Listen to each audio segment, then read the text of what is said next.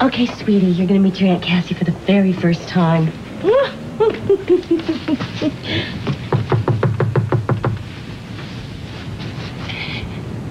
Yo, Cassie. I know she's expecting us. I know she is. Hey. Hello? Hello? Cassie? Surprise! Oh, my gosh, you friend. I told you it was a bad idea. I told you. Hey, this woman just gave birth in a cabin in the middle of nowhere. I think she can stand a surprise baby shower. A baby shower? Well, it's small. It's just the three of us. Again, we thought better late than never, even though this is kind of really late for a baby shower. But let me get her.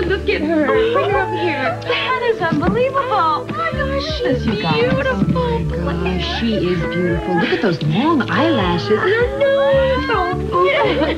Hey, I know who Zach and RJ are going to be fighting over in a couple of years. Well, I think Zach's going to have her because RJ's her cousin.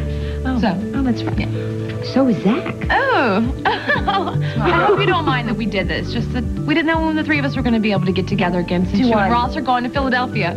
Of course I don't mind. I mean, this is wonderful. You guys are going to make me cry. You know. I have missed you. I mean, not so you as much, Harley, because I've seen you, but you're just like, every time I turn around, you're out of the country or something. What's going on with you?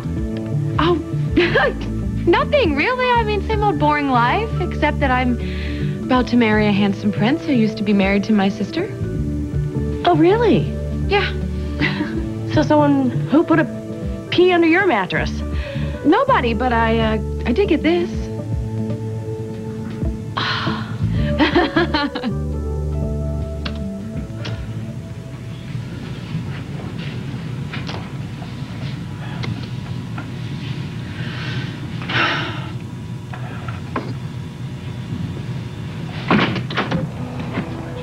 Harley, put it down, please.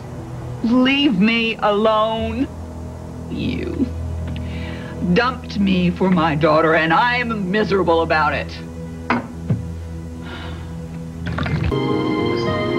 Okay, I want to talk about this. Oh, there's nothing more to say. Just go away.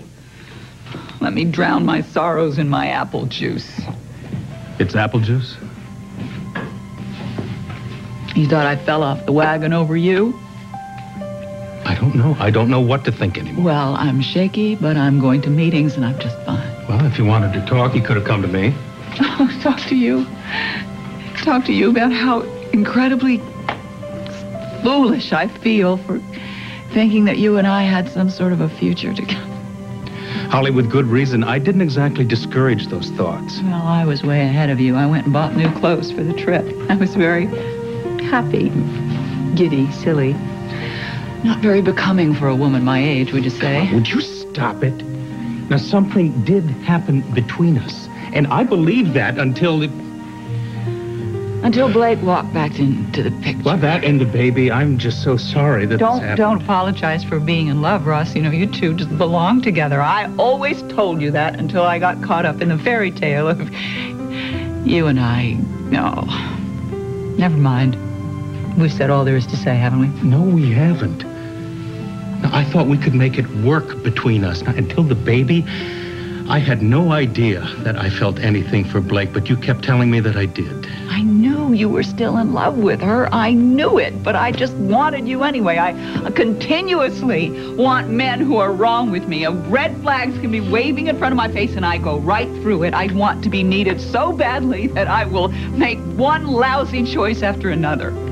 And now I become just another lousy choice, is that it? You didn't want me, sweetheart. Yes, I did. Holly, I wanted you very much. And don't you ever think otherwise.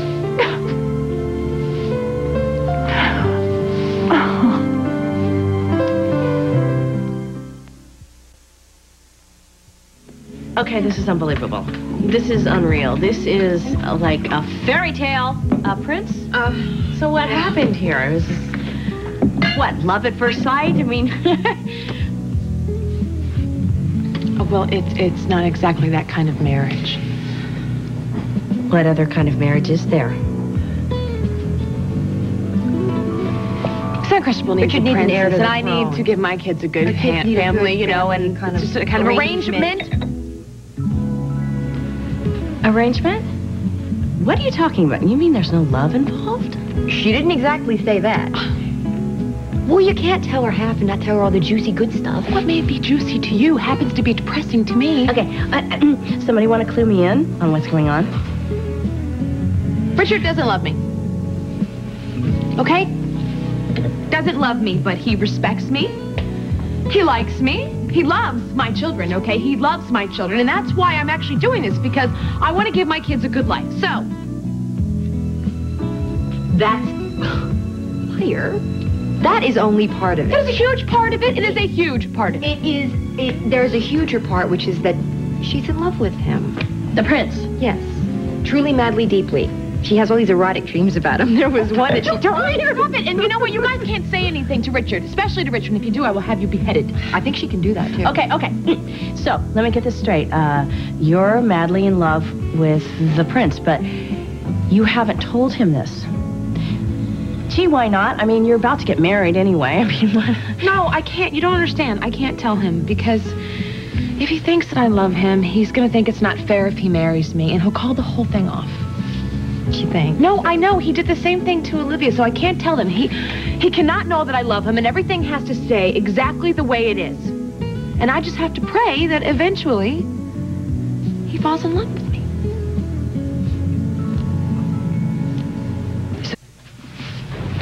I wasn't fishing for compliments. Well, that's too damn bad. You're getting them anyway.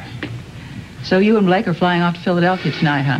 Well, I have to see Michelle first, but we could postpone all of this if you're finding it difficult to be alone. You think I need a chaperone? I wasn't implying that. Yes, you were. You think I'm too fragile to be alone. You know, that's your trouble. Your pattern. You think you need to save every woman around you. Well, this woman does not need saving from you or anybody else. All right, Holly. I am not going to fall apart again. I am sober, and I'm getting my life back together, and I'm going to work. That's what I'm doing right now. Well, what are you working on? Is this an editorial? Yeah, I'm working on the last chapter of Blake's novel. Does Blake know about this? No, and I don't care. She gave up those rights when she let me publish it. Have you read the final chapter? No, I can't say that I have. Well, she has Clarissa and Armand, you and I, you see, going off to live happily ever after. But, of course, you and I know that Armand should go with his wife into the sunset, the sun setting in Philadelphia, and that's how the story should end. You truly are a remarkable woman. Yes, I am. Amazing and so forgiving. And now will you please go pick up your wife and your new baby and fly away? You are. You're all of those things. I will be back as soon as I can.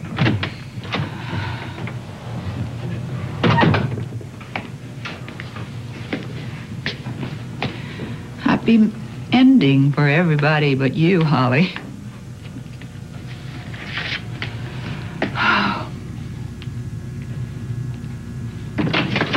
I'm not always so perfect, I guess.